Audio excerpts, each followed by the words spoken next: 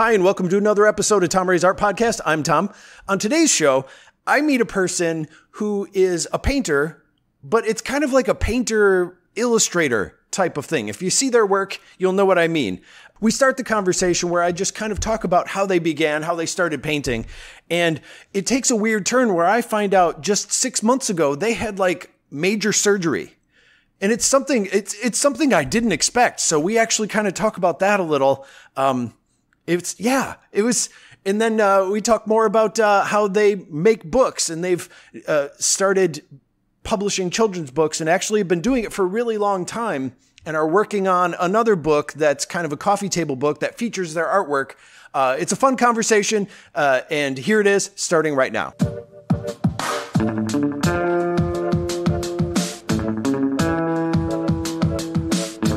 My name is Michael Filippello, and I'm an American American artist, and author, and I'd like to say illustrator because I've written some books I've illustrated myself. But yeah, I'm just another guy trying to make it in the art world, basically. So, do you mainly work with paint? Yeah. Okay. Yeah. And I mostly work with acrylics. Okay. And that's the thing is, like, over the years, like, when you see books or like children's books or picture books, there's some that are painted. And I mean, that's considered illustration. I guess I've never really tried to define illustration before. There's hand-drawn illustration, there's graphic illustration, but I think painting can be illustration. I think so.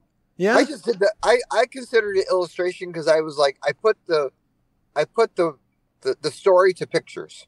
Mm-hmm. So it's like conveying it from words and then from picture or from words into picture. Yeah. I guess it's kind of the same thing.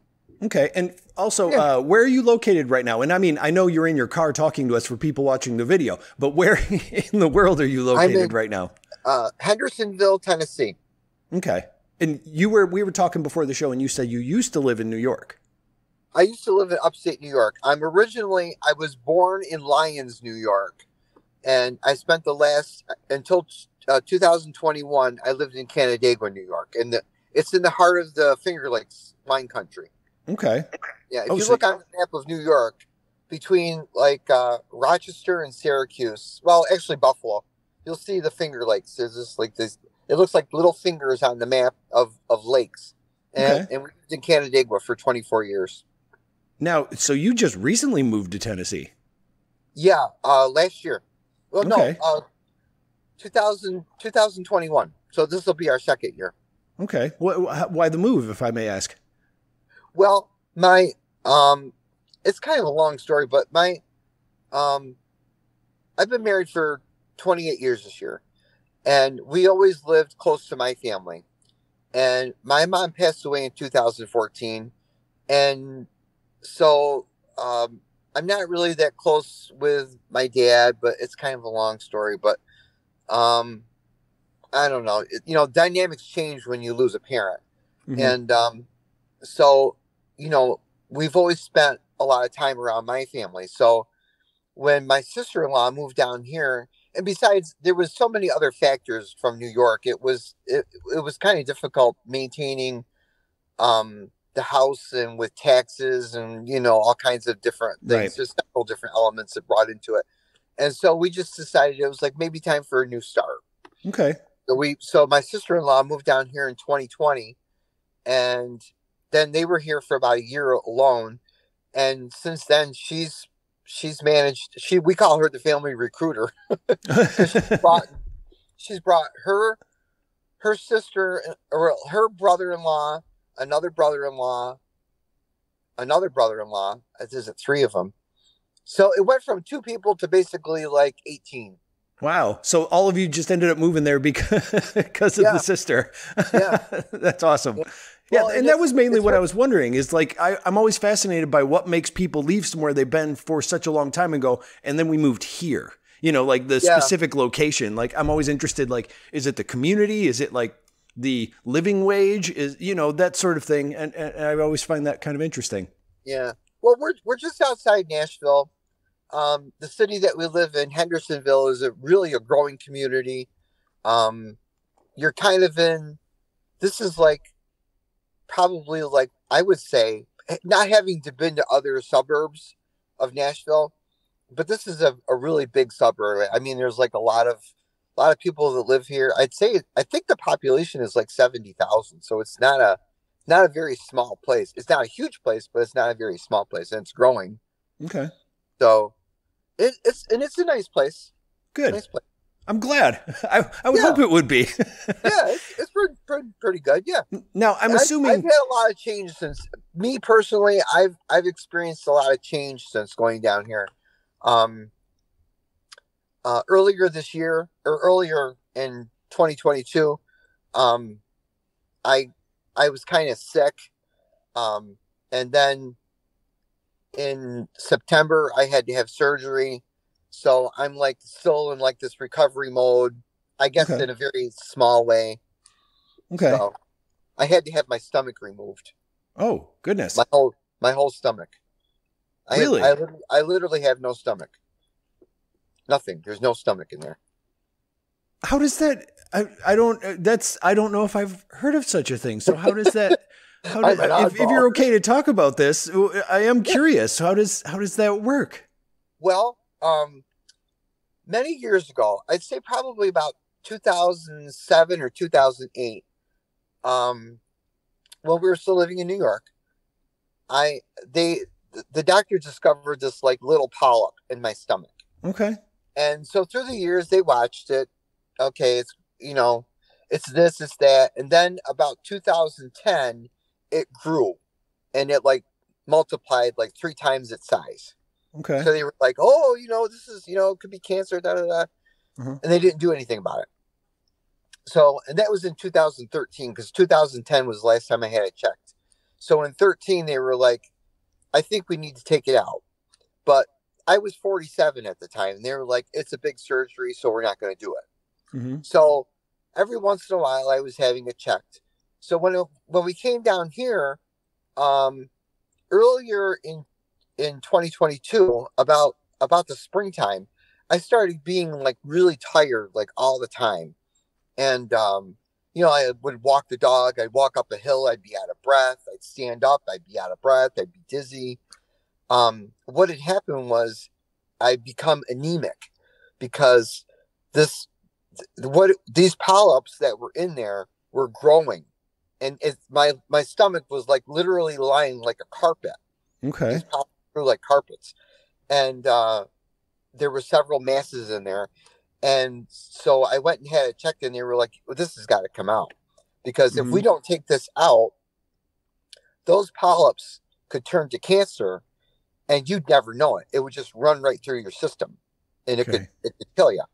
So they took it out in September 26th. And I was in the hospital for a week, and then that seems like a short amount of time for such a thing. Yeah. Wow. Well, I've got the scar. I had 39 stitches, or 39 staples. Okay. And it runs right up in the middle of your thing here in your chest. And so they took my entire stomach out, and what they did was they took, I think it's my small intestine, or part of the intestine. I'm not sure if it's large or small, but they took that and they sewed that up and made that my stomach. Amazing. So I've had to learn how to eat all over again. So it's really been I'm already wound a little tight, for lack of a better term. I'm already a little, and so I'm still in the process of like learning when I can eat and when I can't eat, and when to stop and when to go. So, it's been a challenging time for me, and I think it's been 100 days since the surgery, because I've been keeping track. My wife's like, listen, you hit 3 months, stop counting now. This is no longer an excuse. You're good. But to me, I mean, it's like, I get things I call them the sloshies, like in the back of your throat. When you get understandable. Yeah. Your esophagus, my esophagus had a lot of learning to do. Right. Through the course of time, you continue to heal. Uh-huh. And you just, you get better. Well, I love you seem to have a very positive mental attitude, and I like that. Like the fact that it happened this this recently. I like that you're able to talk about it. That's really cool. And on the other side, I mean, so it's funny how we got into this conversation, because what I was going to ask you about was, moving from New York to Tennessee. I was curious if you were already painting and then brought that to Tennessee, or is this something you started recently? Like, how long have you been painting for? I've been painting since about 2002, I think, about 21, 22 years. Yeah. No, I started painting when we lived in Florida. We lived in Florida for a year. Okay. Back in 2002 to 2003. We moved down there. It was like a year after 9/11, and we had a really difficult time. We lived in Kissimmee, just outside of Orlando, and we had a really difficult time finding jobs and everything down there. But I love Florida. I mean, Tennessee is very nice. I mean, everybody here has been really great, and it's a nice place. But in Florida, there was a little different energy, because we lived in Kissimmee. And I worked at Universal Studios, which I loved. Best job I ever had ever. And I was like, wow, this is just, I just love this. I was actually, I'm a guy from Lyons, New York. Okay. You can't, I mean, it's a tiny little place. You look at how big the world is, and you're like, okay, where are you from? Lyons, New York. Okay. You might as well be from Mars, because nobody's ever heard of it. Right. But when I went down to work at Universal, I mean, I was a paid actor. I got paid to scare people at Halloween Horror Nights. I was going to say, what was the character you did? That's awesome. And I loved it. I walked in and they were like, man, you're just weird enough to have this job. And I was like, that's the first time I've ever gotten the word weird as a compliment. Mm-hmm. I was like, all right, I love it. So I did it, and I had the time of my life. Best job I ever had. Okay. So you had been painting around this time. What would you say is the style of what you make as far as the paintings you do? There's a distinct style, but I'm wondering what you would call it. Well, it's a compliment that my style gets. I mean, people always tell me that my paintings look like something Grandma Moses would make. Okay. So to me, that's a huge compliment right there. Yeah. And I've had people tell me that my style is unique and that it's identifiable. If you see one of my paintings, you'll know it's by me. I'll agree with that. That's what you want as an artist. I think that's what they tell you. Right. But do you have a specific, like, what if people ask you, like, oh, what, you say I'm a painter, I'm an illustrator or an artist, and they go, oh, what type of stuff do you do? How would you, if you had to do your elevator pitch, for lack of a better word, like, what would you say? You'd go, oh, I do this. I'd say I do whimsical landscapes. I like that. Yeah. They're not really whimsical, but they're whimsical in the sense that they come from my head. I make up the painting as I go along. I compose. So they're not actual landscapes that exist? No. Okay. No. Some are. I've done some by request of people. I've done a couple of commission paintings that they sent me all these different pictures to put in the painting of buildings or whatever like that. But when I sit down and make a painting, it comes out of my head. Okay. Yeah. And how did you get started with that? What made you go, here's what I'm going to paint? It just happens. Yeah. Okay. That's an honest answer. I buy that. When I sit down and paint, I'll sketch it out. Sometimes I'll have sketches of what I want to do or my ideas or whatever. But then when I sit down and paint, something totally different could come out. So your process really is just, I feel like painting today, and then you just kind of start? Yeah. Okay. So you don't really plan anything out or go like, I need to finish a few of these or anything like that? Or like, how often would you say that you do work on creating something, and how many pieces do you think you put out over the period of a year? Well, in the past year, it's been kind of difficult. But understandable. I've been trying to, like, right now I just started another painting just the other night. So I'm trying to get back into it, doing um like 8x10s. I have an Etsy store, so I'm trying to reload that. And Hmm. then I really want to do an art book, like a coffee table book. So Yeah. that's a project. I'm kind of, the process is moving in that. I've been looking at publishers and maybe publishing it myself, but anything that requires a financial resource for me is kind of difficult because I got to work to pay the bills, so I don't really have a whole lot of financial resources to pull from to say, okay, well, I'm going to spend $500 on creating this, or $1,000 on creating that. I just don't have those types of resources. Right. I don't But think a lot of artists do. Yeah. yeah, yeah. So the term starving artist is really quite fitting for me. Okay. Even though I don't look like I'm starving, do I? What made you think of the book? What's the purpose behind the book? Like, why did you go, I think I'm going to make this book? Well, just because the idea that I've had a couple of people say that I should do it, but I don't know. It's just trying to get out there, just trying to get my name out there a little bit more. I mean, over the last 20 years, I've been very lucky. I've been published in a couple of magazines. I've been published in the paper, the local newspapers, As an artist or as an illustrator for books? both, Okay.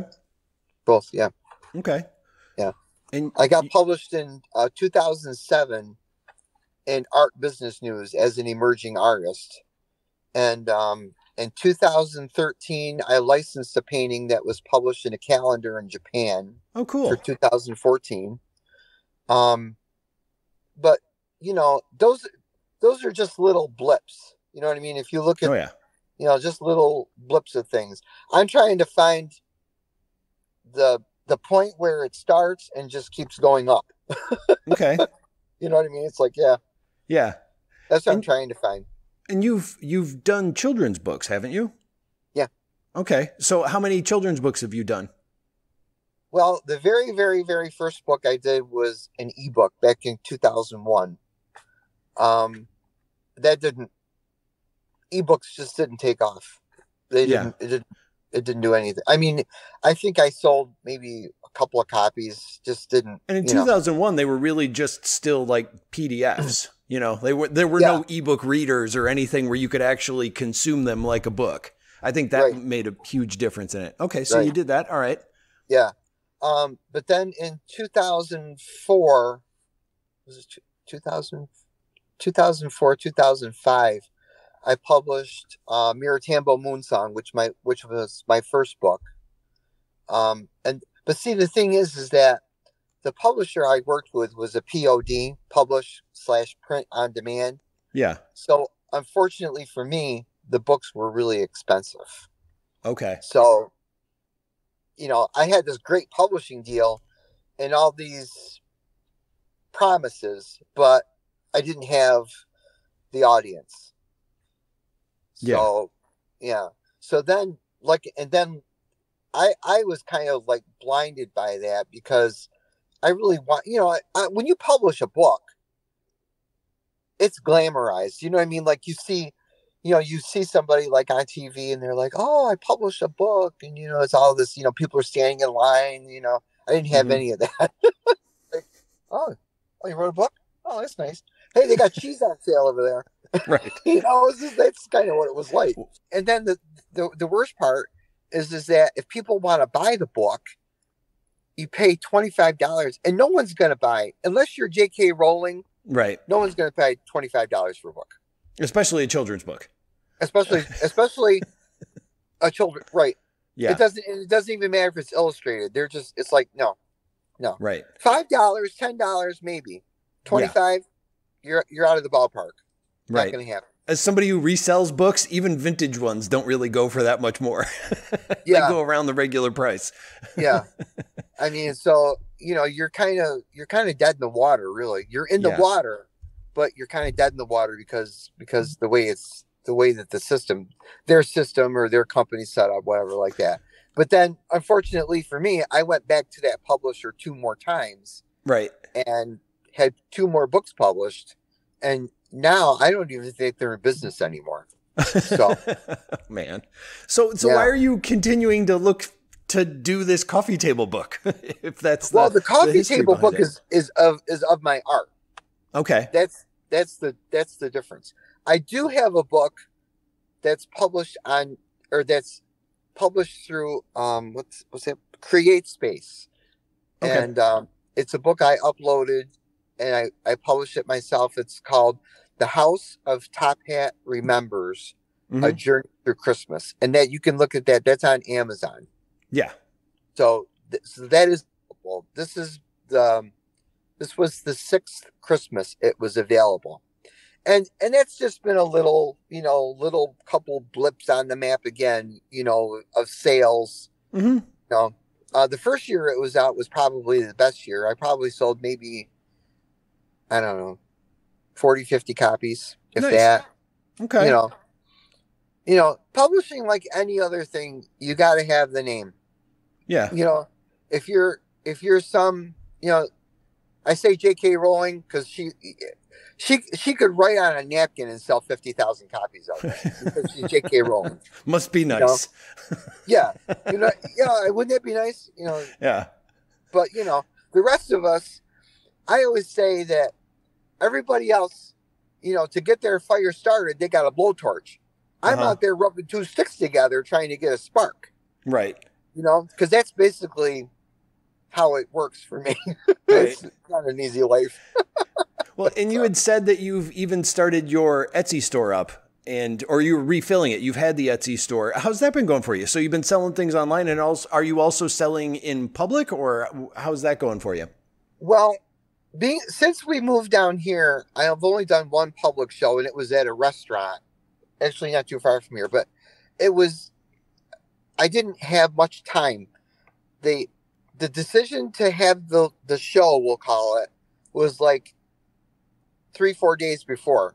Okay. So I didn't really get a chance to do much of anything. I went in there, I set up a table, and that was basically it. What I did do, reselling or refilling my Etsy store. I do about 3 years ago, 2-3 years ago, I started making these little ornaments. They look like a little. Oh, I saw those. Yeah. Yeah. Those are what I've been selling through the Etsy store. And then I did like the wooden cookies. I sold those. That's last year and this year, and maybe a little bit the year before. Okay. So those are, because those keep my artistic. Those keep the paintings going. You know, that's my style. It keeps the paintings going. And then, when the holidays end, then it's like, okay, what else have I got? So then I go back to doing the bigger paintings. I was just going to say, because those ornaments are seasonal. So they have a specific shelf life as far as sales. Yeah. Right. And I get that. That's kind of like refueling for doing the major projects you want to continue to do. I understand that. Right. How do you promote the stuff that you make? And like, how are you letting people know, say, when you're doing the ornaments that you're doing these, or when you're doing the paintings that you're, how are you promoting those things? Well, a lot social media. Okay. A lot. Facebook, Instagram. I'll take pictures. I upload it to Instagram, to Facebook, to TikTok, to LinkedIn. I have a blog, Mike Filippello at WordPress.com. I've got a couple of fan pages like Maple Sky Dream Tree fan page, or like a art group on Facebook. So, just those few things. What do you do to get outside of, say, the circle of friends who already know what it is you do and where you're at? Well, I haven't done that yet. Okay. Really. With everything like health-wise that's been going on this year. Yeah. I mean, there was times I would sit down and want to paint. It's like, I just don't feel good. Yeah. So I could see that. Yeah. So even though that's a hopefully a past tense thing, hopefully now I can you know, January to me is like a new beginning because it's like, okay, now we're in a new year. Yeah. Let's get going. You know, let's start moving towards something. So like when you emailed me about this opportunity, I was like, oh my God, this is a fantastic opportunity. This guy does podcasts. People listen to podcasts. There's a lot of them out there and people listen to them. I hope so. And, yeah. And even, you know, even if it's, you know, my WordPress site, I went back to it and I was like, what am I doing? There's nothing here. But then I was like, you know what? Just start posting. Just start posting. You've been very active on it. I mean, I've seen your site and yeah, you post quite frequently, which is a good thing. Yeah. And I'm always trying to come up with something. It's like, okay, I didn't really do anything today. Today's not an exciting day, but what can I post? What has meaning to me that somebody else might be able to say, okay, oh, sketchbooks. Okay. You're always having a sketch. Yep. Okay. Write down about a sketchbook. Great idea. Sketchbook. Always have your sketchbook handy. You know, sometimes I'll write about a memory, you know, I've been so lucky that I have one of the first shows I did back in 2004, 2005, when I was making a lot of bigger paintings, 16 by 20s. I did this art show at a school in New York. It was a neighboring town to Canandaigua. And this lady came in and I had this big 16 by 20 painting set up on the floor by an easel. It was standing up by an easel. Okay. And this lady came in and there was people, you know, when you're in school, people milling around, you know, just walking around. And this lady went like this and looked down at this painting that I had. Okay. And was captivated by it. She's like, I have to have this painting. I think I sold it to her for $40 or $50. I didn't care about that. I mean, I could always use the money. That's my mantra. They'll write that on my grave. I use the money. But this woman was so captivated by my painting, she walked out of the door, bumped into other people because she was too busy looking at my painting to see where she was going. Wow. That's really cool.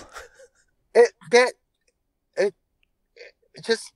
think about that and it's like, she was, she almost walked into a wall. She could have been hurt, but she was looking at my painting. You can't get a bigger compliment than that. Yeah. I just don't think you can. It's always stuck with me. I'll never forget it. That's really cool. It was a really cool experience. Yeah. Nice. Huh. Every artist in the world wants that. Exactly. And me, lucky me, I got it. Now, with the things that, so you said you're hoping in the new community that you're in to do more things like that place you just described. What are some of the plans that you have in the future for what you're doing? Like it being the new year, what are some of the things coming up in the future that you are hoping to do or things that you are doing that you could tell us about? Well, definitely the art book. And then I'm planning on making more of the little houses. I've got a couple of ideas. I call myself Maple Sky Dream Tree Studio. That's like the name I have. And I'm thinking about like these little wooden, I don't know, these little wooden houses, maybe putting them together to form like a street or something like that. Yeah. And calling it Maple Sky Dream Streets. And then there's a few local places that carry local arts and stuff like that. So I'm going to research those. There's a place in the next town over called Goodlettsville. I'm going to research. And, you know, it's just now you've got to take some of your ideas and put them into a different category, a different way, and see what you can get out of it. You know, see what happens. I'm still going to keep painting because that is my absolute passion. I just love painting. Yeah. But exploring some of these other things is what I plan on doing too. Just just to see what, I'm trying to make those income streams, how they talk about those passive income streams, Right. But I don't know. I don't know if that, I don't want to do things because I'm money motivated, but I kind of have to be money motivated because, how do you, it's a double-edged sword. When you paint and you love it with a passion, how many times have you heard somebody say, oh, some musicians, they are like sellouts because, oh, he signed a record deal and blah, blah, blah. But, that's part of the dream. Yeah. Not that you want to be a sellout. To get paid for doing it. But to get paid for doing it. Yeah. And doing it for yourself. Although I suppose being a sellout, well, maybe you are. I don't know. That's a hard one to define depending on what the sellout standpoint is in the scenario. But yeah, I get what you mean. Yeah. And just the other day we went to Hobby Lobby. We have a Hobby Lobby in the next plaza over. Yeah. And I walk in there, and in January you walk in and they have the whole rack of calendars. And that's the dream. I want to do I want to have one of my calendars for sale. Oh, I want to. For a brief second, I thought you were like, it would be your dream to have a whole rack of calendars, like owning them. And I'm like, what? But you meant actually having your calendar being there. My calendar, yeah. I think about that. Every year I've seen that, and it's like it's one of those things. It's like I've always wanted to see that. I've always wanted that. So you have to. It's always if you're passionate about something, you're always looking, you're always trying to find, how do I do this? You know what I mean? Yeah. It's constant. Okay. And if people did want to find your things and how to do them, you like that little transition I did there? Where would you say they go to check out your stuff? I'd say right now the Etsy store would probably be the best place. It would be artist Mike Filippello. Artist Mike Filippello. Gotcha. Yeah, people are like, what's your last name? It should really be Smith. Right. Because people can spell Smith. But Filippello, they're like Filippello. Yeah. It's not, I wish it was that simple, but it's not. Right. It's Filippello. Your parents couldn't have done anything about that? No. My grandfather used to spell it Fillipello. My father brought it down to one L in the beginning, but it's still a complicated last name. It gets me in trouble. Yeah. But that's life. Well, I want to thank you so much for being on the show today. It was great meeting you. Oh, thank you so much.